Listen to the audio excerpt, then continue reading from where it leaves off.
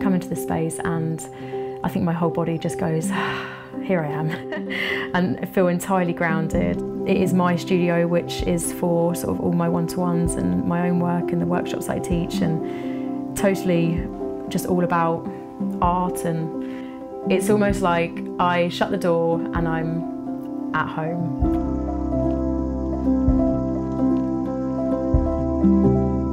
Being a multidisciplinary artist and having taught for over 10 years now, I do a mixture of everything, going from sort of acrylics to oils to printmaking to batik to dyeing, watercolours, clay, 3D sort of crafty things. I just love making. I think the element of the unknown as well, of I start something with no expectation of where it's going to end, is, you know, part of the joy of being an artist.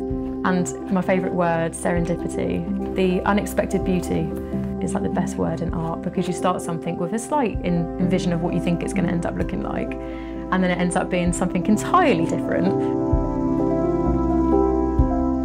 This is my purpose-built art studio that's in the back of my garden. I create all types of work, anything from sort of photorealistic portraiture to the sort of opposite end of very much sort of interior styled abstract paintings.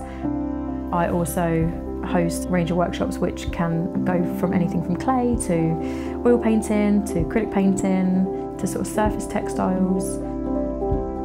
I think what is nice about this space is when they're sort of, you know, getting ready to go at the end of the workshop, they always say how much of a calming space it is. And that's what I find when I'm making art myself.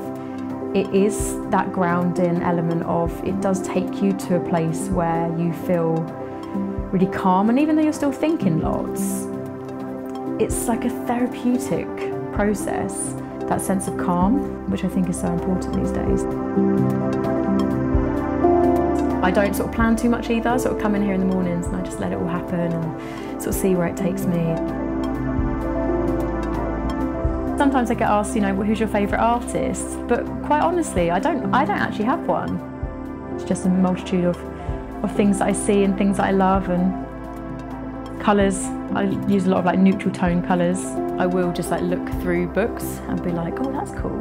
Oh, I could do that. Oh, I could do that. Like my creative head just goes all these things that I could actually do.